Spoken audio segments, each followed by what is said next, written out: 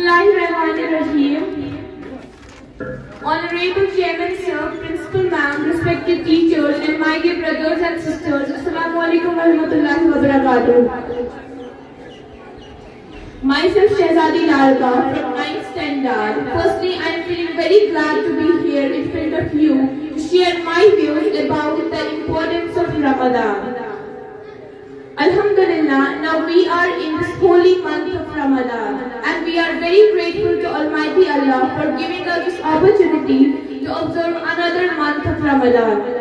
Allah subhanahu wa ta'ala says that, Ya ayyuhallazina amanu kutiba alaykumus siyamuka ma kutiba ilal lazina min qablikum la'allakum tattaqun. It means that, oh you who has believed that fasting has been prescribed upon you, just as it has been prescribed upon those before you, so that you may learn self-restraint.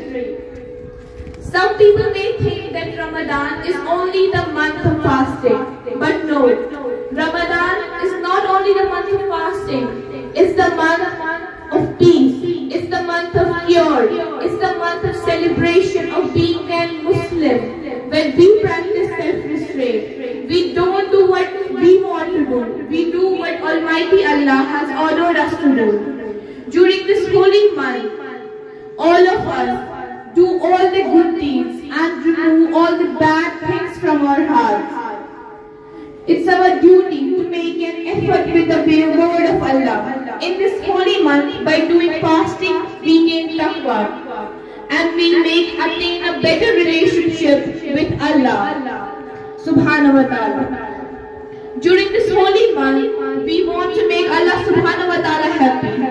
At last, I would say that during this holy month, our objective should be being good, being honest, being egoless, not being jealous, not having bad intentions, but having pure intentions for everybody. Thank you very much.